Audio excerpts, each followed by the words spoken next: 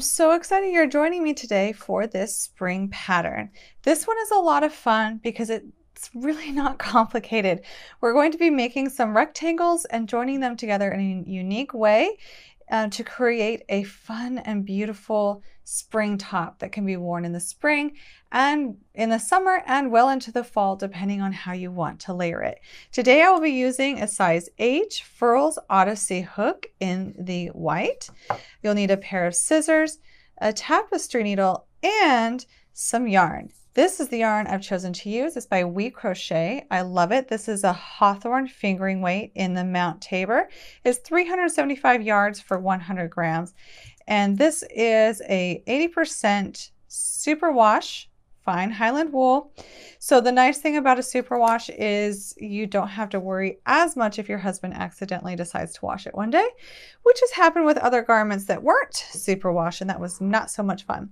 I really like the tones in this one. It's really fun for our spring theme. And let's go ahead and get started. For this video tutorial, I will be demonstrating the size small. We will first start by making 2 sleeves. I have already completed one of the sleeves, just so you can kind of see it here. This is a really fun stitch pattern. I think it's great for kind of this leafy type look. And it is a 10-row repeat.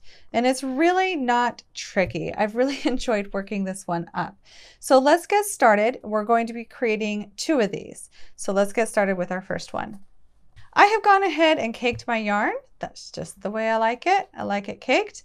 And we are going to start on our 10-row repeat. For our very first row when we're getting started, we will want to chain 30. So for the size small, for the sleeve, we will be chaining 30. All right, now that we've chained 30, I'm going to introduce our chart here. And we're going to be starting with row 1. The thing about this pattern, if you notice, I don't have any extra chain stitches going up the sides. That's because we are not going to be using like a chain 1 on the side here or anything like that, because they're really not needed. And you'll have straighter, nicer edges if we just omit any chain stitches. So every single stitch on this chart and when you work counts as a stitch working across. So in doing this, since we're not going to be chaining, I am going to start by single crocheting in the first chain from the hook. I know some directions aren't that way, but this is a really nice way to work. I am going to go ahead and mark that very first stitch with a stitch marker. I suggest you do the same, especially when we're not chaining these edges. We don't want to miss any stitches. And where we will be creating a lace stitch, it's always such a good idea to mark the first and the last stitches in the row. So I am going to be following this chart, and for the first row, we are simply going to single crochet in the 30 stitches across.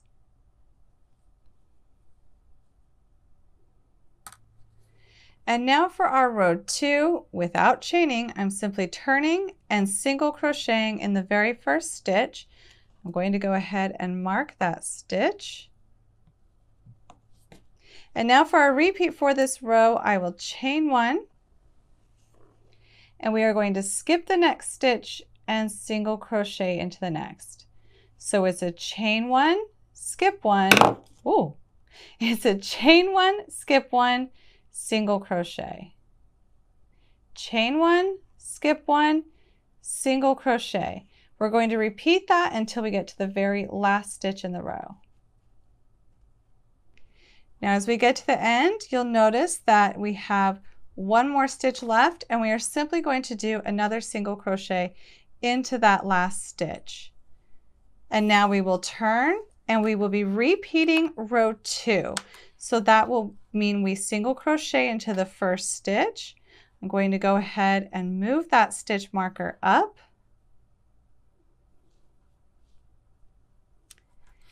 And now we will chain 1, skip 1, and single crochet into that chain space.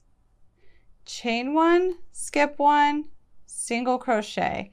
Repeat that across and just single crochet into that last stitch. You might have a little bit of curling going on here. Don't worry, that will block out. And especially as you build more fabric on here, it will curl less. And blocking is very key to this pattern. For row 4, we are going to be single crocheting in each stitch across, being sure to move up that stitch marker so we know where we are starting and finishing each row.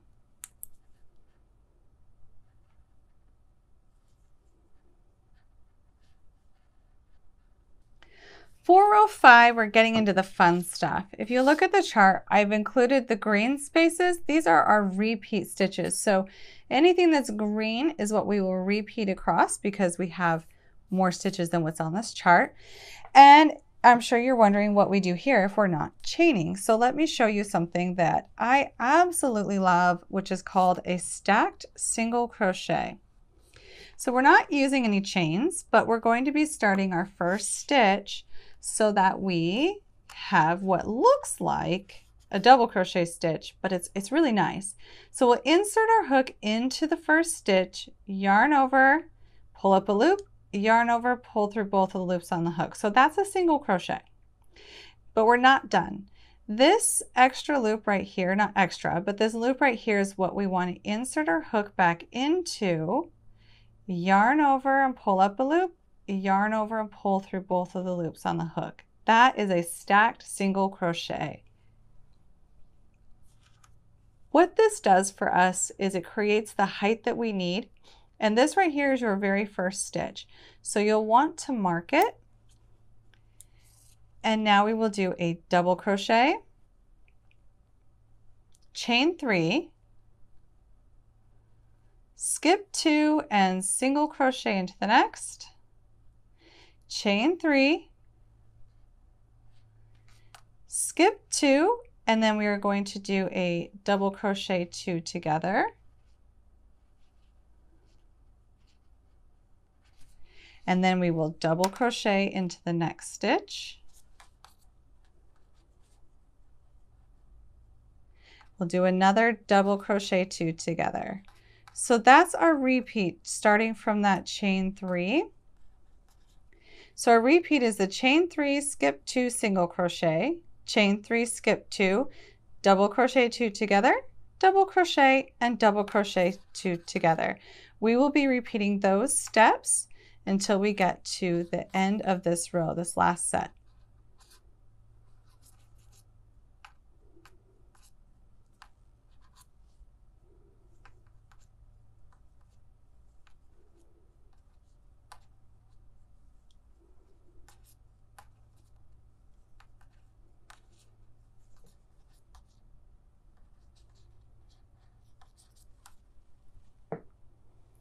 Now that we have 8 stitches left in our row, we will do 3 chains, skip 2, single crochet, 3 chains again, skip 2, double crochet 2 together,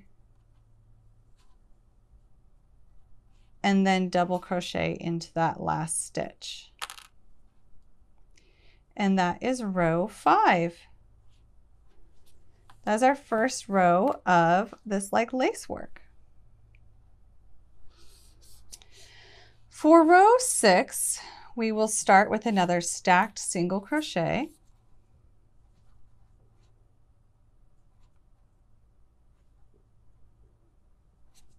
I'm going to go ahead and place that stitch marker because sometimes as you work around these stacked single crochets, you don't want to go into this part of the stitch ever. You've gone too far and you're adding stitches. So it's always smart when working stacked single crochets to mark that first stitch in the row. Then we're going to do a double crochet into the next, chain 3,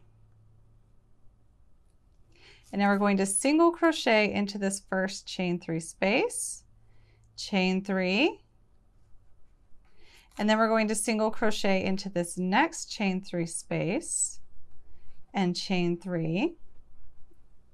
And now here's where we're starting our repeat. We're working back here in the green again. Now we will do a double crochet 3 together.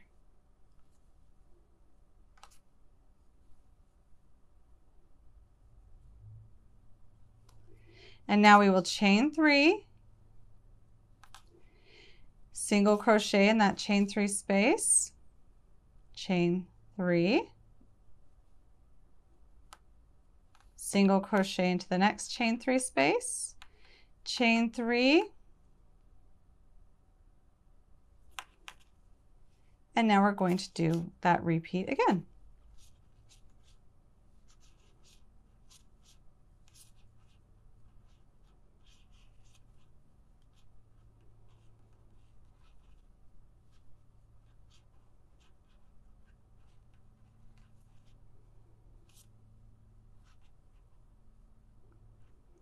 All right, now that we're down to the last 2 stitches in the row, we are simply going to double crochet into the last 2.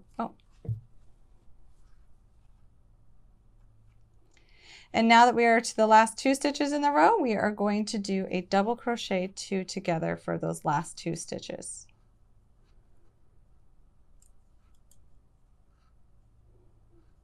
And that is the end of row 6.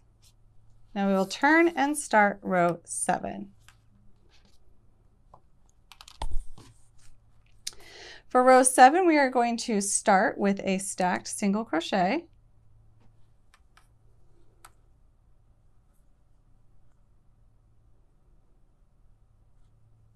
And mark that stitch.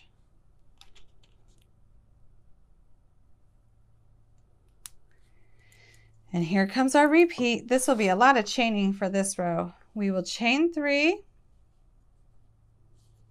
And now in our very first chain 3 space from the previous row, we will single crochet, chain 3, single crochet into the next chain space, chain 3, single crochet into the next chain space, chain 3, and then we're going to double crochet in the next double crochet spot. So there is our first repeat. You can see it's getting quite lacy. It's a lot of fun, but it's just chains and single crochets, so it's not difficult. We're going to work that towards the end of this row.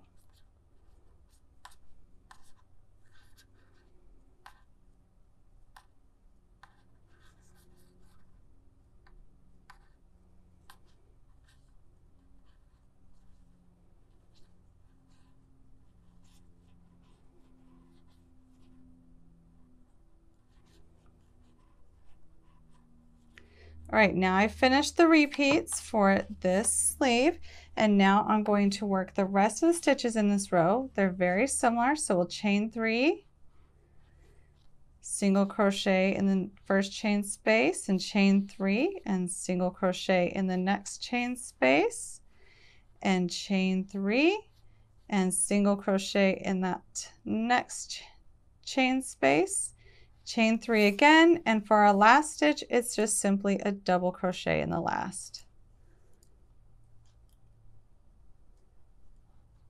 And that is the end of row 7. We only have 3 rows left for this repeat. For row 8, we are going to do our first stitch as a stacked single crochet.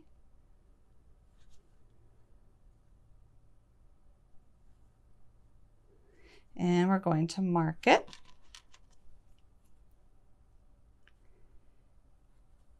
And then our next stitch is a double crochet into that same stitch. And now we are going to chain 3. And we are going to be skipping this first set of chain stitches. We're going to skip this one and we're going to single crochet into the next. And then chain 3. Single crochet into the next chain 3 space, chain 3, and we're going to skip this last chain 3 space and go straight to this double crochet stitch, and we are going to do 3 double crochets. And this is where our repeat starts with these 3 double crochets.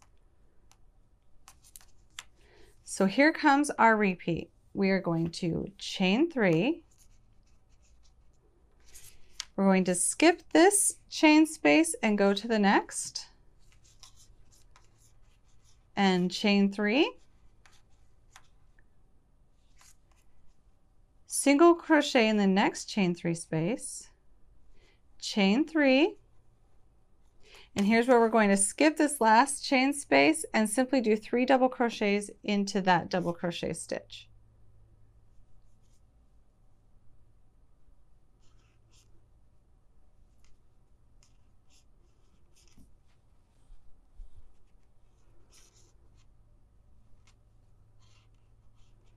And I'm going to work with a repeat, continuing that repeat until I get to the last stitch in the row.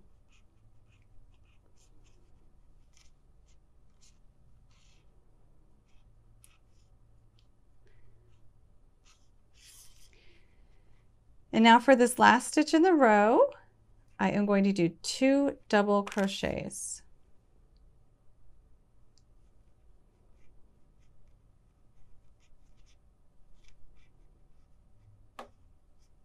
And there you have it. There's the end of row 8. For row 9, we're going to start this row by doing a stacked single crochet into that first stitch.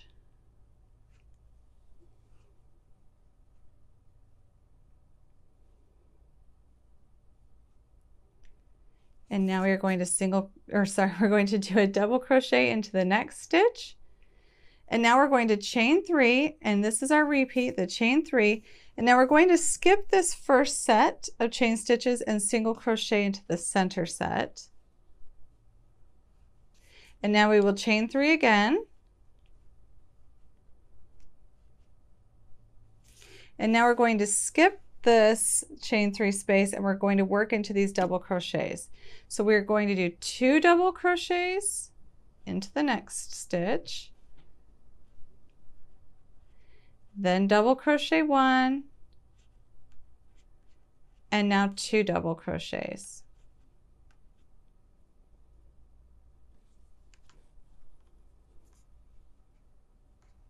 And now we'll continue on with that repeat where we chain 3,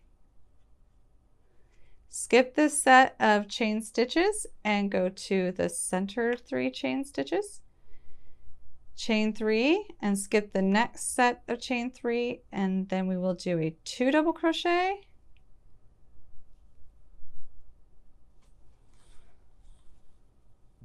one double crochet, and then 2 double crochet.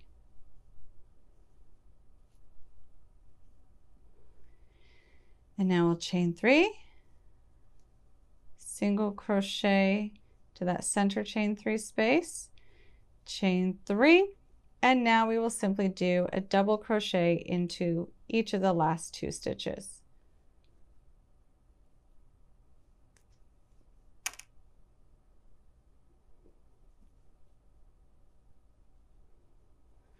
And that is the end of row 9. So we only have one more row left to go for this repeat. For row 10, we are going to single crochet into the first 2 stitches. No need to chain. These single crochets on the edges are fine without chaining. I'm going to add my stitch marker there. And for this, I'm going to chain, pull this down low, we're going to chain 3 and then do a double crochet into the single crochet stitch from the row below, then chain 2, and then we will start our repeat. So I'm going to chain 3,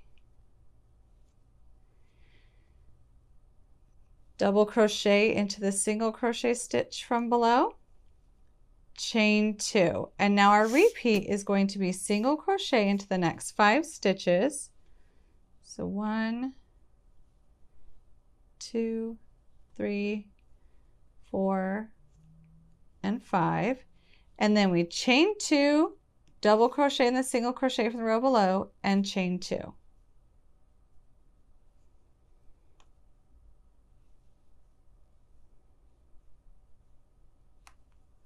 And then we simply repeat that.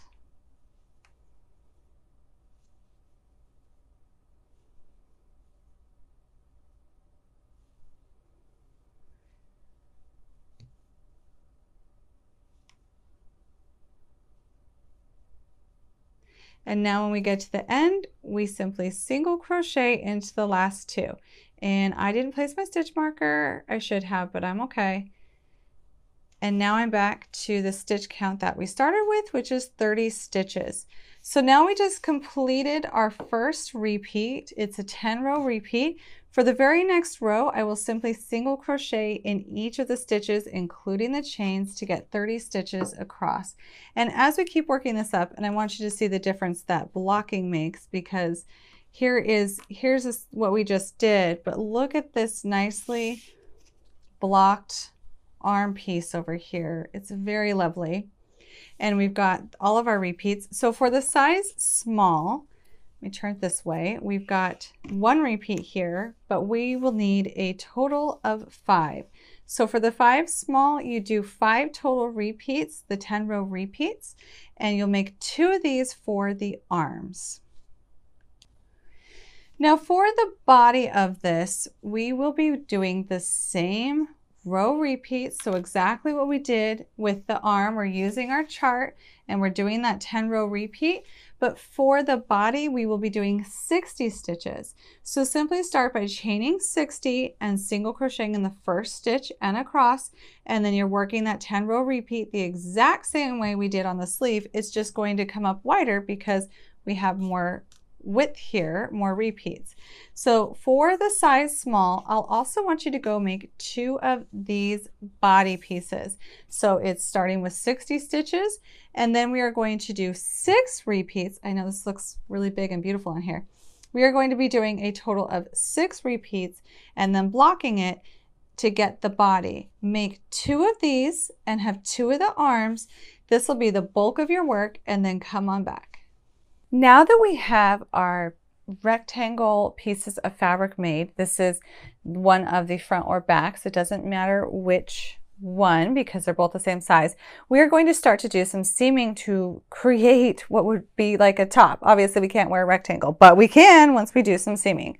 So I'm going to take my front and my back body pieces and I'm going to lay them out. Now notice I have them laid out where these lines are vertical. So this is the way that we will wear it. These lines will be vertical on our body. So we take our pieces of fabric, and I have blocked these because our stitches are nice and open. I highly recommend blocking before you do any seaming. It just makes it easier and it's a lot cleaner. So we'll place these on top of each other, and what we're going to do next is grab our tapestry needle, and if you'd like your measuring tape, and we are going to seam 5 inches on either side of this, and then we are going to also go down the side. We're going to skip 7 inches on each side. We're creating the armhole, and then we will seam the remaining amount. So I'm going to go do that, and then I will show you what it looks like. Now that we have our body, you can go ahead and try on and see what you initially think of the neckline. I tried this on, and my neckline I feel like might be a bit wide for me, so I might seam a little bit more. The nice thing about creating clothing, especially for yourself or for even a friend, is you can customize to each individual unique body. So I might go 6 inches on each side instead of 5, but it's really whatever fits you. Now on the arms, we do want to make sure that we have 7 inches here for the size small because we really need to make space for our arms. And so I've seamed, as you can see, I've seamed each side, leaving space for the arm. We've seamed the top shoulders, leaving space for our head. So this is a really nice garment so far, and I know I'm chuckling a little because it doesn't seem like much. I envision where this is heading, and it's going to change a bit here with the next steps. We will be creating a ribbing on the bottom here. To do this, I am going down a hook.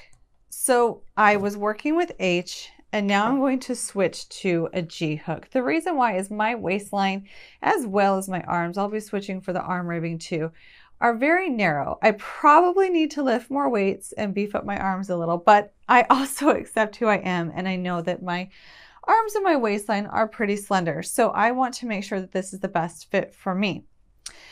You can always stick with the H hook if you want a little bit of room, if you don't want it to be too tight, and decide what works best for you. You can always work up a little bit of this and then see how you're feeling about it.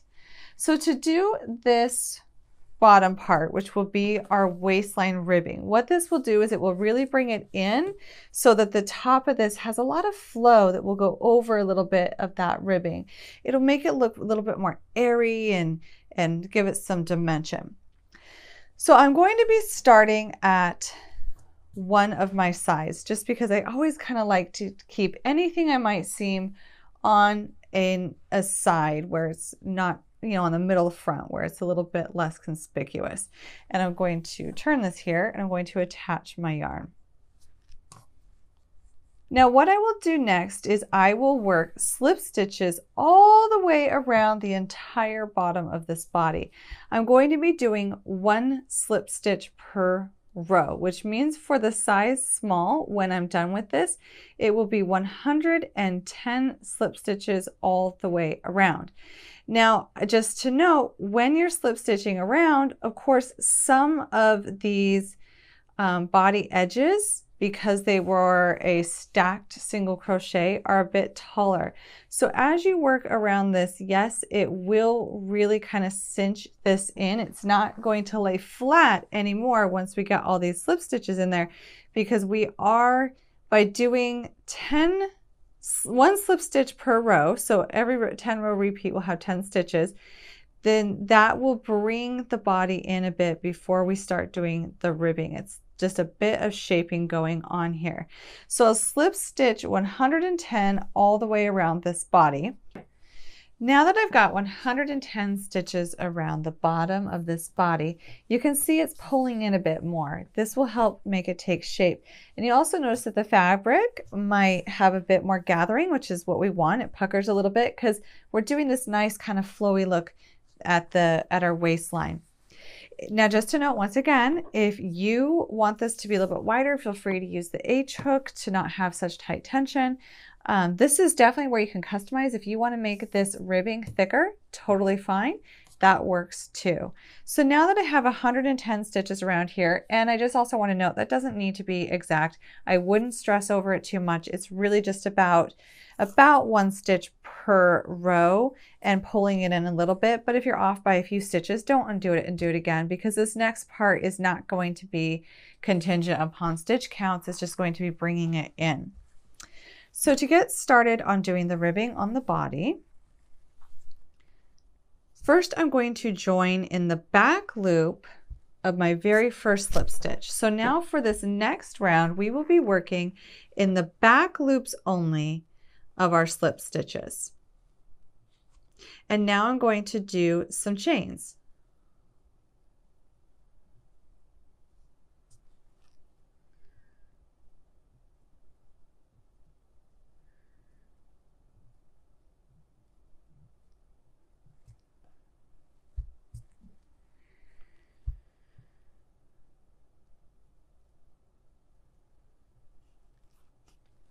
I have chained 14 because I'm going to be working 13 stitches across for the ribbing. So it's chaining 13 plus an additional turning chain. If you want your ribbing to be a bit thicker or thinner, feel free to make that adjustment.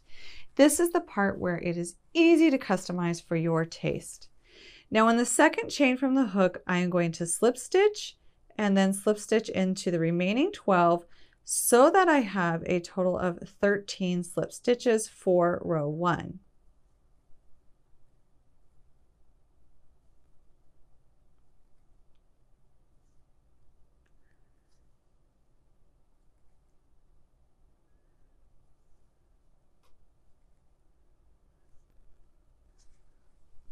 Now that I have 13 slip stitches for row 1, I'm going to work in the back loops of the slip stitches along this bottom edge, and I'm going to slip stitch 2 stitches from those slip stitches on the body of this garment. So now 2 slip stitches along the body, working in the back loop, and I'm going to turn. And now working in the back loop, from now on, we're only going to be working in back loops. I'm going to skip the 2 slip stitches from the body. So we're skipping those 2 slip stitches from the body. And then I'm going to slip stitch in the back loop only for the 13 stitches across.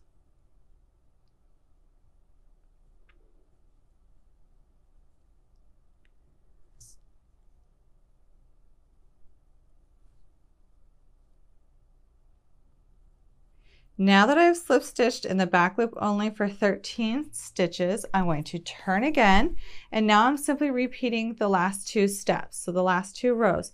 So I will chain 1, so there's my turning chain for this, and then working in the back loops only, I will slip stitch 13 stitches.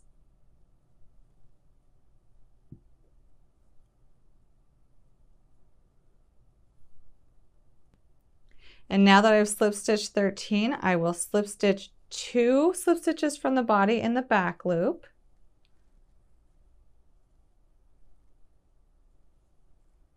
And just another note, when I did these slip stitches around the body, you'll notice they're wide. They're pretty wide. I didn't do them too tight, and that's okay. I mean, really this ribbing is going to pull it together even more. And now I'm going to turn and skip the 2 slip stitches from the body and slip stitch in the back loop only for 13. So just keep repeating those 2 rows over and over, working all the way around to create a nice ribbed edge. So I'm not going to do the rest of this ribbing on camera. Obviously it takes a while. It's well worth it, and you will get very bored watching me slip stitch this many rows all the way along the bottom. But as soon as I've got all of them slip stitched, we'll come back and I will show you how to join that. But before I go work on this, I also want to take a moment and I want to talk about the sleeves a little bit more, because we can also push pause on this video and do the same exact thing for the sleeves. So I'm going to put my body aside, and remember our example sleeve. I'm going to pull that back out again, and I'm going to grab my tapestry needle, which was here a second ago. I wonder if you lose tools the way I do. So I'm going to take this sleeve and we're going to do a quick seam here. I really want to show you how to work on this sleeve as well.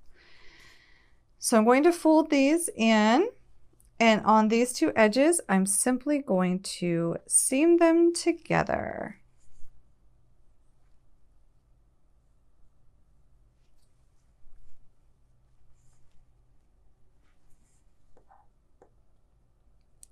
I like to line up each stitch, going back and forth, kind of through the V part of that top stitch.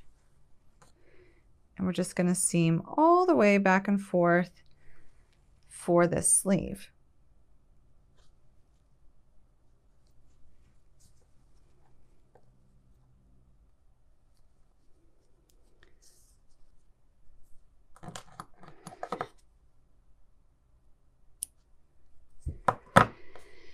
So now once again, we have this nice tube. We want to make it look like this one. So take your yarn, and once again, starting at maybe what might be the seam here, so this will be hidden under the arm, you will join your yarn and slip stitch 10 stitches per pattern repeat, so 1 per row. So we will slip stitch 55 stitches, 1 per row, all the way around. And once we've done that, we will work it in the same way we're working this on the body, only we're not going to do as tall of a ribbing. This we will chain 8, then working the second chain from the hook, slip stitch 7 towards the sleeve body, slip stitch 2 from the sleeve body edge, turn, skip those first 2 stitches and slip stitch 7, turn and start again. So that is how this ends up working. This is slip stitch ribbing in 7 stitches, and as you can see, it really pulls it in, but it's also still quite flexible to fit around your arm. I am going for a fitted cuff here because I really want the cuff to be able to help shape the sleeve, not only in terms of shaping the sleeve, but also when you're wearing it. If it's too loose, it's simply going to keep sliding down your arm. If it is, I'm going to put out my arm here a little bit. See, it would slide up and down if this were my upper arm. If this is tighter, so it's on your upper arm, you can have it be tight enough to where this fabric kind of falls and poofs over it, which I really, really love. So you do want a tight fit, but obviously you don't want something too tight that it's uncomfortable to wear. So continue doing this for the sleeve and the bottom body on that ribbing, and then we'll come on back. All right, so I am back with the sleeve. I have worked the slip stitches all the way around the sleeve. So it does look like, oh, really cinched in here. But remember, this is very flexible. So now I want to show you, then this will be the same for the body. how to join the starting side and the ending side of these ribbed stitches. So I will go ahead and chain one, and now I am going to insert my hook through the back loop of my finishing edge, and then also insert through the front loop of the starting edge, and then I will slip stitch those together, and I will work this all the way down, all 7 stitches, and it joins those 2 edges together nicely. So working through the back loop of my working edge, the finishing edge, and through the loop of the starting edge.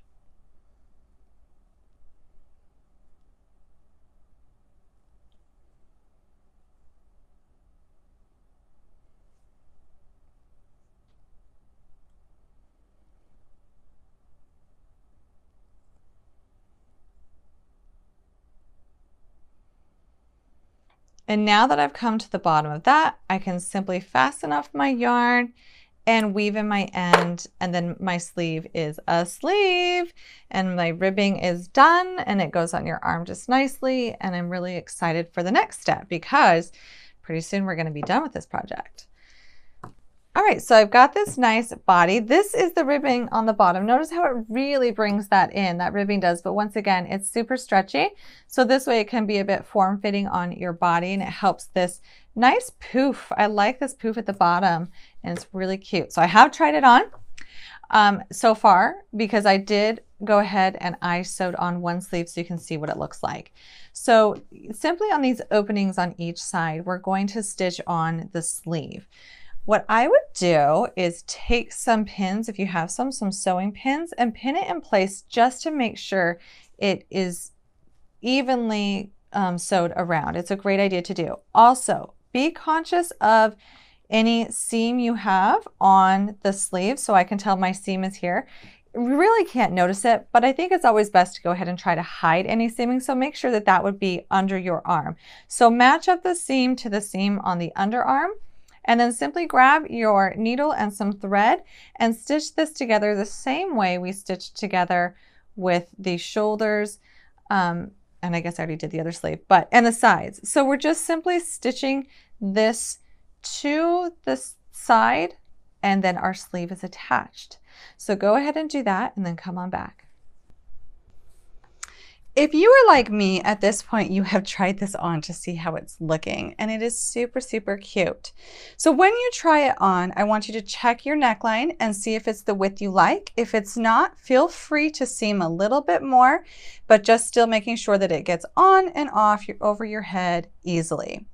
Now, the last thing we're going to do is a little easy trim on the top, something kind of simplistic. What I would like to do is the reverse single crochet. If this is a little bit too fickly for you, feel free to either slip stitch or single crochet around this top edge. But I want to walk you through the reverse single crochet. So I am going to take my yarn and join it to one of the corners. Now the thing about the reverse single crochet is we're working in reverse. We will be working from left to right instead of right to left, or it's opposite for our left-hand crocheters. So what I do, here we go.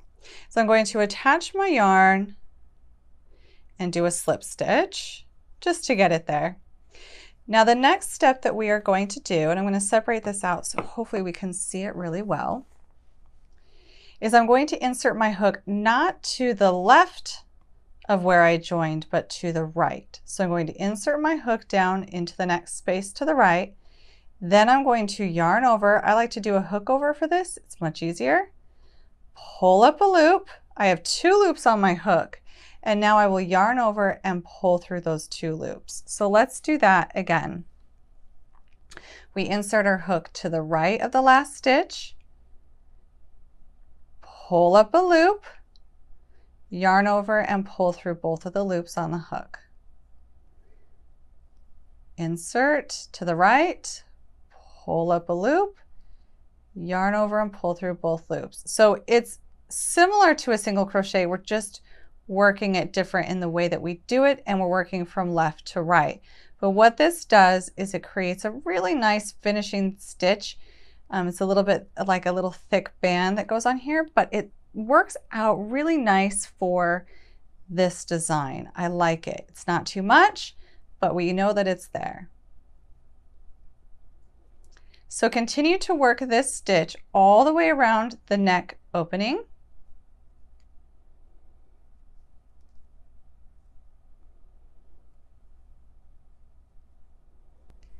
Now that we are back around, I'm simply going to fasten off and then weave in those ends. And that's it. It's done. It's ready for me to wear. I might block it a little bit more, but that first blocking I did before I did all the seaming really made the lay of this really nice. It has a really nice flow to it. It's not worked too tightly. And I hope you enjoy it as much as I do and come back for more fun projects soon.